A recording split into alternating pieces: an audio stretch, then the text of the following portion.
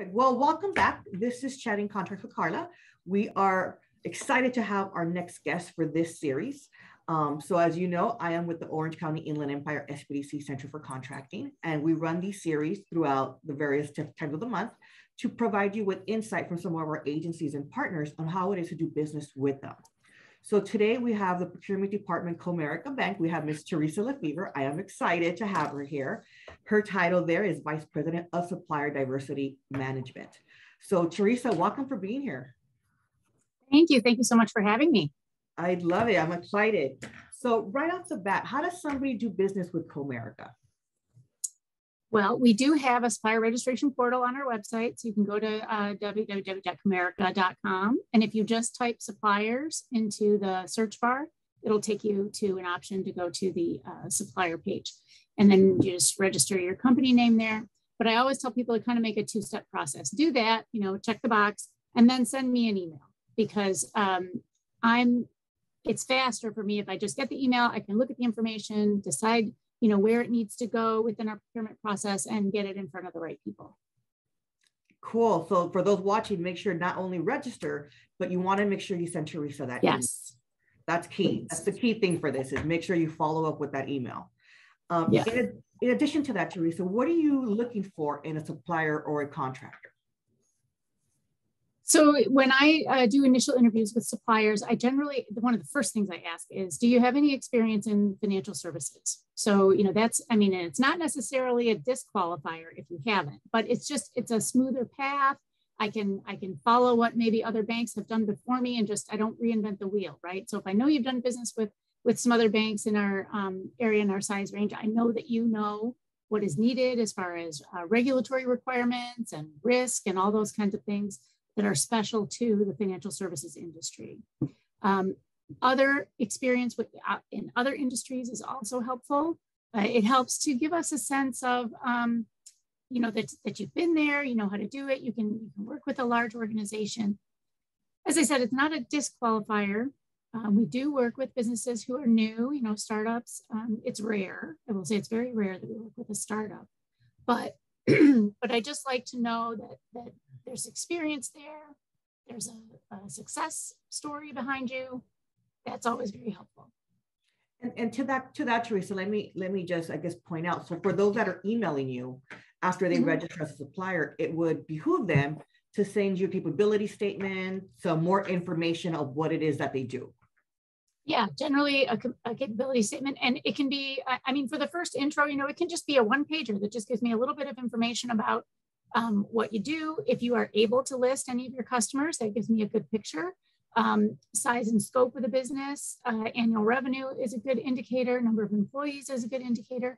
Now, these things vary by what industry you're in, but those are helpful tools to let us know a little bit more about the business. And then generally, if we're going to go to the next introductory level meeting, excuse me, then maybe a broader PowerPoint presentation or something that just gives a little bit more detail.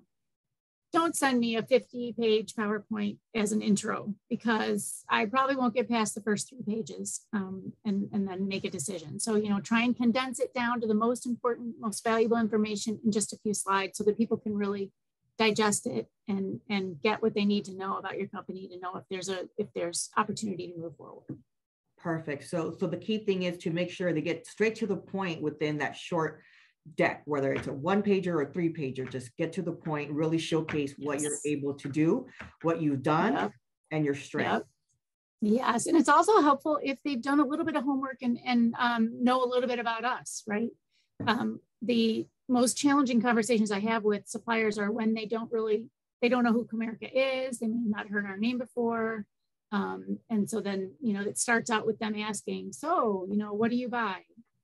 That's not usually a very meaningful conversation for either of us. So it's helpful if the suppliers do their homework. They know a little bit about Comerica Bank. We're a public company, so all of our information is out there. You can look at whatever you need to look at. Our website has a ton of information about us. That all adds to having a very fruitful conversation. Perfect. Now, with that said, what are some of the top 5 services or contracts that you guys look for? Sure. So obviously, as a bank, we're very heavy into the services. We don't buy a whole lot of product. We don't buy very many things that are manufactured. So technology, of course, is our bread and butter. Technology drives everything we do, and we want to stay on the forefront of everything that's latest and greatest and providing the most value to our clients. We also, though, have a physical footprint. So we need all the things that go with that. We have banking centers and office buildings that we own and that we have to maintain. And so we buy construction and HVAC and landscaping and janitorial services and those types of things. We also have everything that goes along with having a large set of employees or colleagues, as we refer to ourselves. So we need all those HR support systems. We need training. We need benefits. We need insurance. We need office supplies. We travel. We hope someday, again, soon, to travel. And all of those types of things. So but the top things I think would be technology, physical footprint support, so facilities and construction management, and then supporting our colleagues. So anything in the training space or the HR space, anything that goes around providing support to our colleagues. Okay, and then I know you've answered this question kind of in our conversations, but what are some of the common mistakes that you see with people that are registering to be a supplier or contractor with Comerica Bank? The only thing that I'll really call a mistake is if you offer something that we don't need. I mean, it's just kind of do the analysis of, if I'm selling jewelry, do I really want to approach Comerica Bank? Probably not. So, just do those little things in the beginning. And again, things that can make people more successful is just making sure that you're preparing properly. And so bring the things that are going to help me to help you. So for me, that is anything that you've done before in the financial services industry that helps me just clear a path. Because, one of the challenges of my job is that there's only one of me for the bank.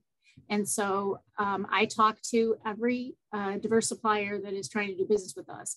And obviously, I am not an expert in every area of business that I talk to people about. So oftentimes, particularly in the technology space where things are getting incredibly complex, always have been really, but there's a lot of technology out there that for an end result provides a very useful and valuable product for Comerica and for Comerica's clients. But on the back end, it's very hard for a layperson like me to understand it. So if you come to me and say, I've got this XYZ app that does, ABC, I might say, oh, that's interesting. But if you come to me and say, we just met with another Fortune 100 bank and we offered them this app and the way they used it was this, and the value it provided for their customers was this, then that helps me see how I can help you in Comerica's structure get to the right people and have the right conversations to see if that's something that Comerica is going to be pursuing. So just be prepared to have that kind of a conversation so that I can help take your business forward. That's a great tip, actually. Because people, I don't think they know how to approach supplier diversity managers, so it all goes back to that pitch. You want to make sure that you pitch yourself correctly. And like you said, if you're able to showcase that you've spoken to other businesses like yours, you're going to have a more, not I want to say open mind, but more understanding of how it can be implemented into your organization. Yeah, absolutely. I mean, I don't need to fully understand whatever it is you're offering, whatever service it is. I don't need to fully understand how it works. I just need to know within Comerica, the way our channels are built and the way our org structure is, which part of the organization do I need to go to make sure I'm getting people who are going to understand what it is that you do and be able to determine if it's something that will bring value for us. And so telling me a story about how somebody else did it gives me a little bit of a tip on how to get started. Wow, okay, I like that. And then with that said, though, do you guys have some sort of supplier diversity goals at all at Comerica? Absolutely. Okay. Yes. Our supplier diversity program is very mature. Comerica has been committed to supplier diversity for a very long time. So we have goal setting structures in place. We have quarterly reporting. The supplier diversity objective is on the executive diversity scorecard. So it's tied to our executives' compensation. Performance is tracked throughout the layers of the bank. I have an internal supplier diversity advisory committee that I meet with on a quarterly basis, and it has representation from all over the bank.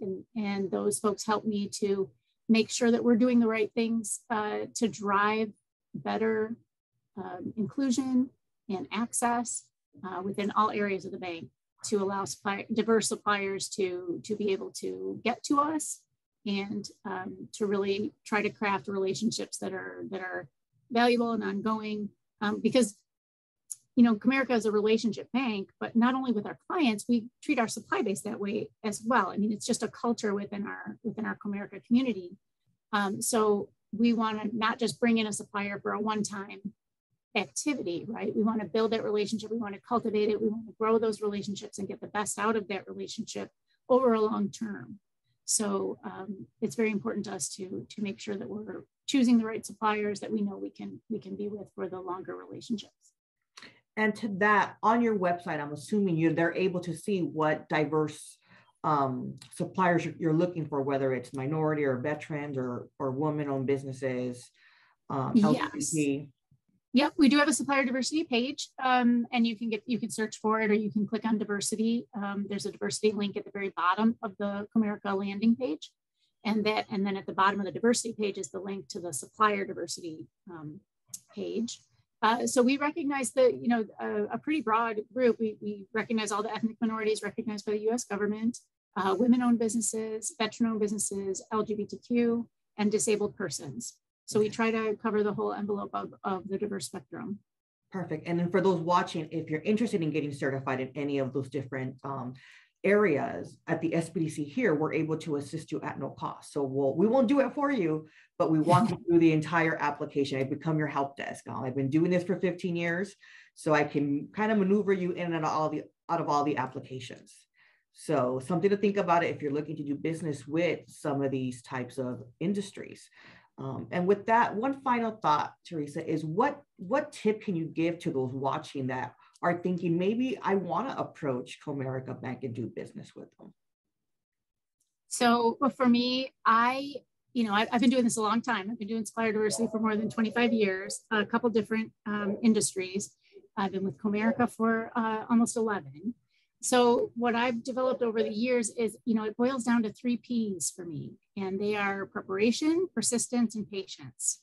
So on the preparation side, we've already talked about how important it is to know what your potential customer needs and what they're looking for, and if you think you can do business with them, and the importance of knowing what you do and how it fits into your potential customer supply base.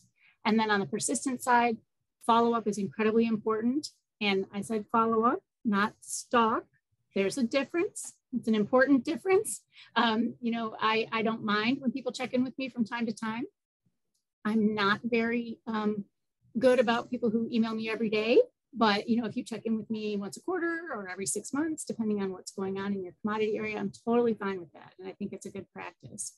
And then patience. Not everything is up for bid every day. So if you see me today and we just closed a bid on your commodity last week, I don't need to talk to you really for another couple of years, because we do 3 to 5 year contracts. So timing is important, and it requires patience to make sure that you're at the right place at the right time, to be top of my email list, my inbox when that bid comes up. So preparation, persistence, and patience generally will get you where you want to go in this business anyway. That's a really good tip. And I mean, you laid it all out perfect. I mean, you have your 3 P's and follow that essentially. If you really want to look at Comerica, research, like she says, you want to research, you want to understand, what they do, what they buy, and get yourself prepared for that. And registering in their systems, emailing Teresa is fantastic, but don't just email her hi.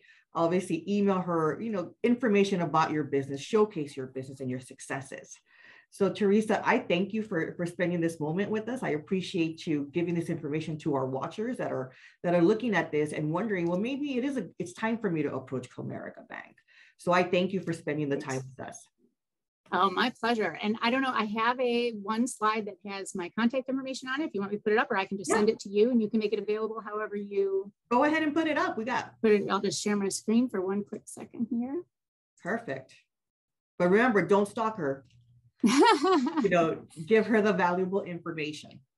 Yeah, so people can do a screen capture, and you've got our website there, and my email, my phone number, and just a little reminder about creating a capabilities presentation and registering online in our portal. So that's everything that you need.